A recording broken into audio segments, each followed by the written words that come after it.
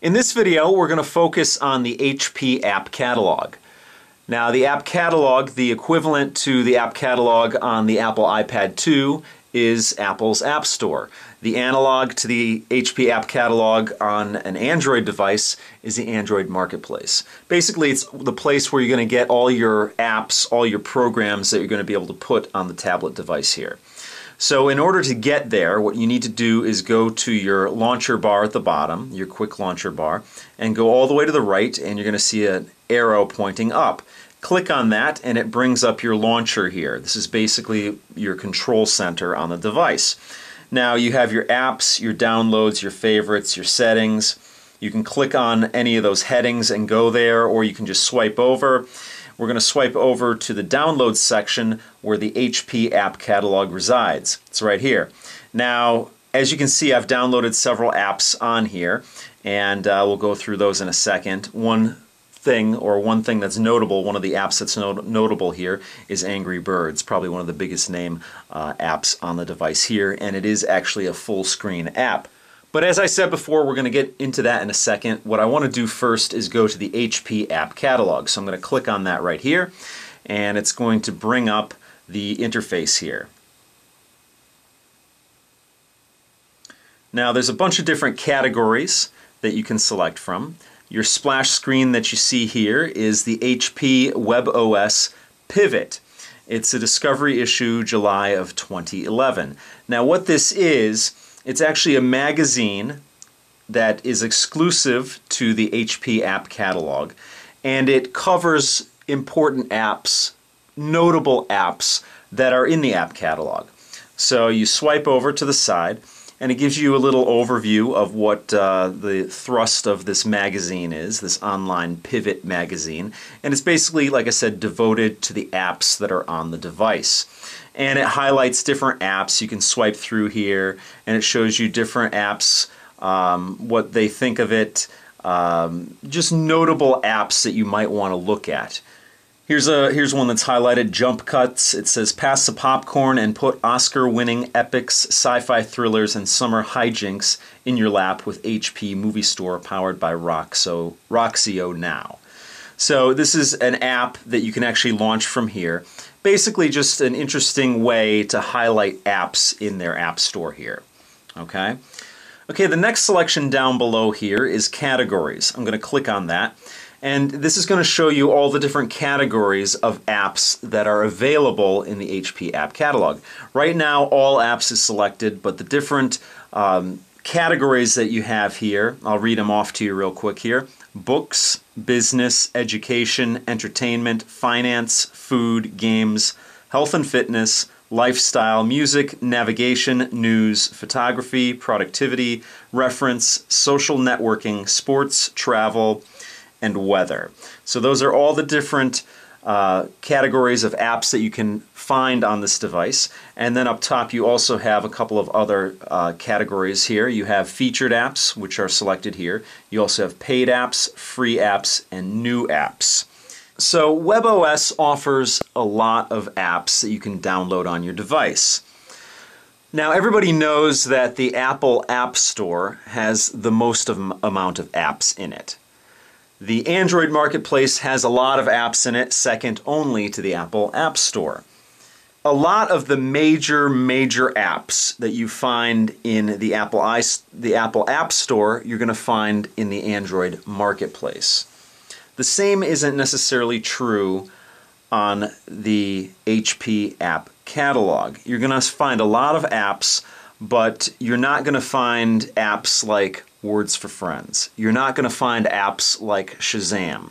Now, an app like Shazam, pretty much everybody knows about it. You would imagine it is everywhere. Let me show you here. I have it pulled up on the website, actually the Shazam website here. You can get it on the iPhone and iPad Touch. You can get it on Android. You can get it on BlackBerry. You can get it on Nokia phones, which I guess is Symbian. You can get it on Windows Phone 7. You can get it on Windows Mobile 6, and of course the iPad. But you can't get it on this device, and that's unfortunate because I really like this device. I think it's, as far as user interface goes, I think WebOS is head and shoulders above iOS and above Honeycomb. But the problem is that a lot of the apps aren't there. So that's a weakness in WebOS that you should be aware of. However, like I said before, there are a lot of apps available. Just be aware that the app catalog isn't as deep as the other two devices. Now, hopefully that's going to change with time. Supposedly HP is going to allow WebOS to be placed on third-party devices. Supposedly HP is talking with Samsung, and Samsung might come out with a tablet running WebOS, which I think was a great idea, because the more devices, the more manufacturers you have an operating system on, the more potential that operating system has to grow bigger, and when you have a larger install base, then the apps will come. Okay, so when you're in the App Store, you can select one of these categories. I'm just going to go to Health and Fitness over here, and it's going to bring up all the health and fitness apps, as you would expect. And I'm just going to scroll down, and let's see if I can pick one here that, let's just hit Track My Weight. Now, as you can see here, you have, like I said, the categories over here and all the apps over here. I want to learn more about Track My Weight. Now, if I want to learn more about it, I could just click on it. If I wanted to just download it, I'd go over here to where it says free and click on it. But I'll show you that in a second. I'm just going to click on Track My Weight, and what it's going to do, it's going to bring up a full description and any of the reviews that are here. So it's mostly positive, 93%, which is pretty good. And it gives you the compatibility here, the version, when it was updated, and the size. And it gives you a couple of options here: share, developers, apps, support, and report a problem. And then it gives you a description here and a screenshot of what you're dealing with over here. And then what your reviews are down here. You have positive and negative reviews here. Now also you'll notice at the top here, you can download it here by hitting that free button. If it was a paid for app, it would show the price up there. And then next to that is a bookmark button. I'm going to click on the bookmark button, and I'll show you what that means in a second. Now, also, if I could download it from the previous screen, so I'm just going to hit the back button here and show you what I'm talking about. It brings me back here, and it was Track My Weight. I'm going to click on the free button here, and it shows you the downloading process. It already downloaded, it installed it. I get a notification up here that it's installed. It's ready to go. I can launch it from here, or I can launch it from my launcher. Now remember that Bookmarks I told you about? If I didn't want to download that, but I thought it was an interesting app, I could have bookmarked it. Or as I did here, I bookmarked it and downloaded it. But as you can see down here, the next category over here are bookmarks. So I go over there, and you see there's nothing there. That's because I downloaded it. Let me go back here, back to the categories again, and show you just the next one here, Wendy's Weight Watchers Calculator. I'm going to click on that, and then I'm going to bookmark this. Brings up the description screen here. Remember the bookmark button here? I'm going to click on that. I'm going to go back, and then I'm going to click on Bookmarks. Now it says here I have one bookmark. It shows you here, Wendy's Weight Watchers Calculator. Now, as you saw there, I bookmarked something and then downloaded it. Once it was downloaded, it was removed out of the bookmarks. But since I have not downloaded this app, it's still in my bookmarks. So what I could do is either download it and it would be pulled out of here, or what I could do is manage the bookmarks from here. And what I would do is just click on this bookmark icon over here, and it removes it out of my bookmarks. So see how that works? It's pretty interesting. And it gives you a good way to, if you're combing through the app catalog and you see something that catches your eye, but you're not necessarily wanting to download it, or you want to learn more about it and you want to earmark it, it's a good way to do that. And the last selection here is the search icon. And I'll show you here. We'll look up Shazam and hit enter, and it's going to look up in the app catalog, and it's going to bring up nothing. So again, some important apps are missing out of the device here, but like I said before, I really like WebOS. After using it, I'm going to get into that later when I actually do my review on the device. But the user interface is really second to none, and I just hope that the app catalog grows. Now I know that HP has big plans for WebOS. They want to actually include it on their computers, on their HP computers, and I think that would be great. I know they want to use it as an environment within Windows, so it's not going to be a dedicated WebOS computer per se, but the more people that use WebOS, the better, because like I said, the more people that use it, the bigger the installed base, the more apps are going to come. So that gives you an idea of what's available in the app catalog. Now I'm going to go over a couple of the apps that I've already downloaded. So let's go back to the launcher here, and as you can see I have Angry Birds, Translator, Engadget, and several others. Let me click on Engadget. Now as you can see, the Engadget app is the mobile app.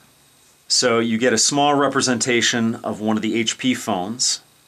Looks like the HP Pre, and it takes up a small piece of screen real estate here. As of right now, I don't know of any way that you can actually enlarge it, make it double like you can on an iPad. It doesn't scale up like a lot of the mobile phone apps do on Android tablets. They just scale up on their own. Some don't, but some do. So I really don't know how that works as of yet. But this virtual representation of the phone, as you can see, you have the gesture area down here. This gesture area works just as if it was on the phone. So as you saw here, I had the menu down here, and if I just swipe up on the gesture area, the menu goes away. So it's a representation of the phone. It's pretty cool, but there's no way to make it fill up the entire screen real estate on the tablet here, which is somewhat of a drawback. I'd rather go to the Engadget website, which is probably a little bit easier, and it makes this app kind of obsolete on this tablet. So let me throw that away here and go back to the apps here. And I'm going to show you, since I'm not too happy with that Engadget app, I'm going to show you how you delete apps. You can do it one of two ways. You can do it like you do it on an iPad, where you long press on it, and you see all the icons and they have an X in the upper left-hand corner, just like on an iPad. The only thing different here is that they're not vibrating. The icons aren't vibrating. So if you wanted to get rid of the app, you could click on the X there. The other way to do it, let's click out of the selections there. The other way to do it is go to Settings and go to the Software Manager here. Now the Software Manager is going to bring up all the apps that you have on your device, and let's go to the Engadget app here. Click on it, and as you can see, it gives the version, the size, review app, report a problem, or delete, and you can delete it from there. So let's click delete. Delete application. Are you sure you want to delete this application from your device? Delete. Gone. Okay? So that's how you delete an app on the device. Now just so you know, not all of the apps on here are made for the mobile. Some of them scale up, some of them work on the tablet device here. I'm going to show you Translator HD. And this is a program that actually uses Google Translate. And as you can see, it's a full screen app here. Now one of the things I'll get into at in a later video is some of the things in WebOS. You have two panes here. You have one pane here, which happens to be the history pane, and then you have the other one here, which is your translator. If you want this translator area to take up the full screen, there's an area here at the bottom where you can just drag it over and have it take up the entire screen. If you want to bring it back and bring the history back, you just drag this over to the side here. It's available in a lot of apps on WebOS. This just happens to be one of them. But I just wanted to show you that not all apps on here are not full screen. There's a lot of full screen apps that are available on this device. So that's pretty much an overview of the HP App Catalog. If you have any questions or comments, please place them down below. And that pretty much does it for this video. So I will see you next time.